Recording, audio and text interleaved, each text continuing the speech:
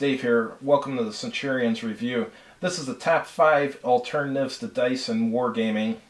Dice have always been the most common way to achieve randomization in wargames. They are fun to roll, and the many different types allow you to generate a random number from 1 to 4 or even 1 to 100.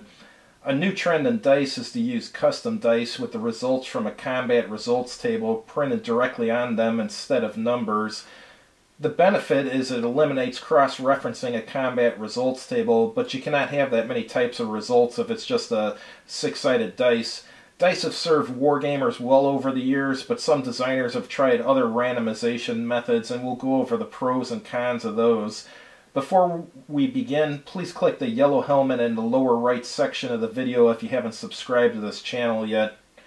Number 5 is the finger system. This crazy system was designed by Tadashi Ihara and used in Stomp, the microgame from Chaosium. Essentially, in cases where you have 4 or more units working together on a task, it automatically succeeds.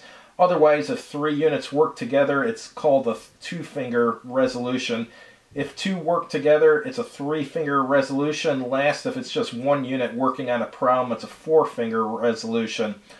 Both players will pound their right fist into their palm twice, and on the third pound, they display up to as many fingers as the resolution calls for.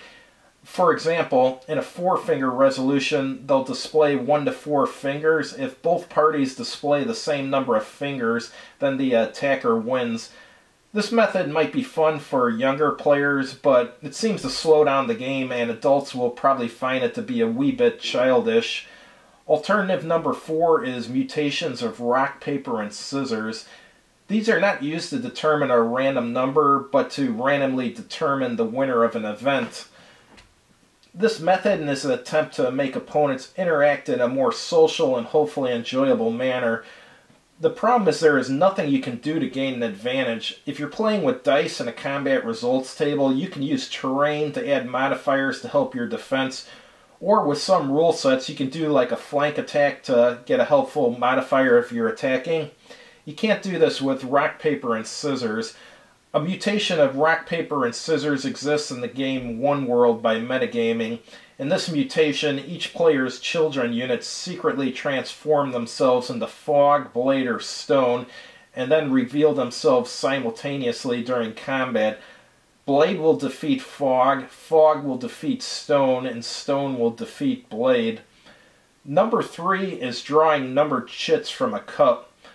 The advantage to this is you can have number ranges outside of what dice normally do. For example, you can have numbers from 0 to 13 if you wish, along with a plus sign that signifies that you can draw 2 additional numbers. Another advantage is that you can have the player place the used chits in another cup, so each chit is used exactly once before the next cup is used. You now have an even distribution of numbers if that is what the game designer wants. The disadvantage to drawing chits from a cup is that it is tedious. In addition, if the even distribution method is used, then the player will always know what the last number in the cup will be. Space Infantry from Lock and Load uses the chit pool method. Alternative number 2 is the playing card method. In this method, a standard playing card deck is used. The value of cards is used to determine the winner of an outcome. Some games also use the color of the cards to determine initiative. Morgan's a Common is a postcard wargame where you add the card's value to the attacking unit's combat factor and subtract the defending unit's combat factor and add modifiers. If the result is a 6 or greater, the defender loses a step.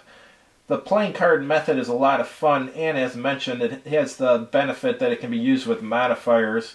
And the number 1 alternative to dice is the custom card method. Custom cards can be used essentially in the same manner as the playing card method, but they had the added bonus of having an event on them. Essentially, the card can be played for either its value or its event. This gives the player more options when strategizing. Turning Point from Worthington Games has done an excellent job of using the custom card method.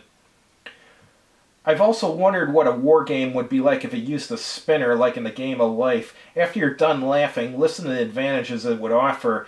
You could have a custom number range such as 0 to 14 and a plus sign or symbol that signifies that you get to use numbers from 2 additional spins instead of 1. In addition, you could have other symbols on it, such as a retreat symbol or a disordered symbol right on the spinner.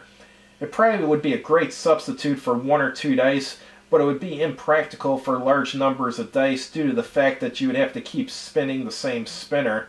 Now let's hear from you guys. Please post in the comments section below what your favorite alternative to dice and wargaming is.